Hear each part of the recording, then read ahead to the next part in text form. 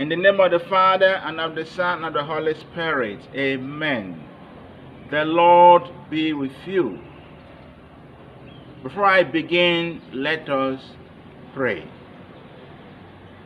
Almighty God and Father, Creator of heaven and earth, we thank you for all the good things you have given to us. We thank you for the gift of life. We pray that we use them judiciously to build our society and our human relationships through Christ our Lord. Amen. In the name of the Father, and of the Son, and of the Holy Spirit. Amen. You are welcome, my dear brothers and sisters, to Fada Talk.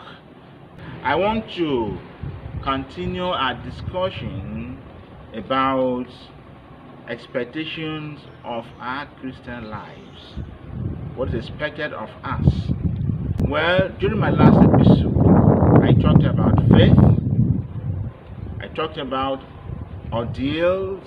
As a Christian living on earth here, you must expect the unexpected, because we are living side by side with the evil one.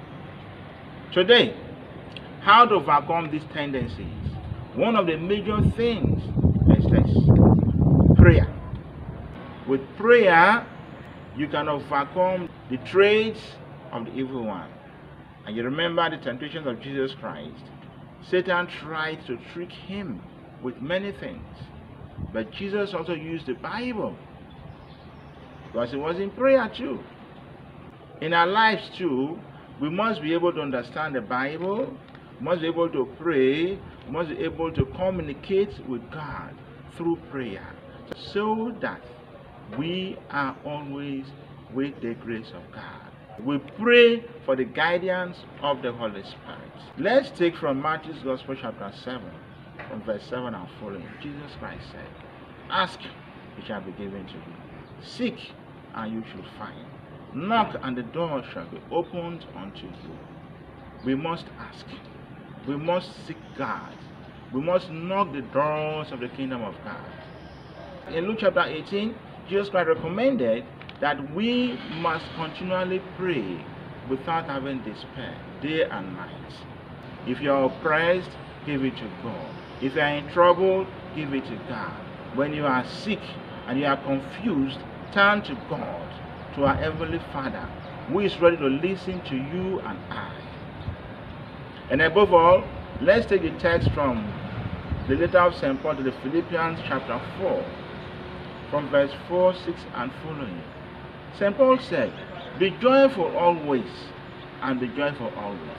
Be happy always, and always be happy." He went on to say, you don't have to worry about anything. Whatever you need in life, turn to God with thanksgiving and supplication. Then the God of peace will answer you. The God of peace will come to your aid. Today, I want to emphasize that, because without prayer, you are dead. Without prayer, you cannot think very well. Prayer will help you to realize your desires in life. Prayer will also aid you, connect you to the Spirit of God. So when Christ said in John's Gospel, chapter 4, he said, "True worshippers will come to worship God from the east and the west, in truth and in spirit." So we have to be with God in truth and in spirit. We need to be in the Spirit with the Lord. If you do not pray, that will not happen to you.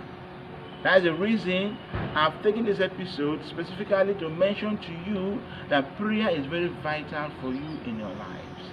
As a Christian, you must be able to pray. Pray in the morning hours, in the afternoon and the evening hours. Then do your little meditation, and from your meditations, realize about what God will do in your life.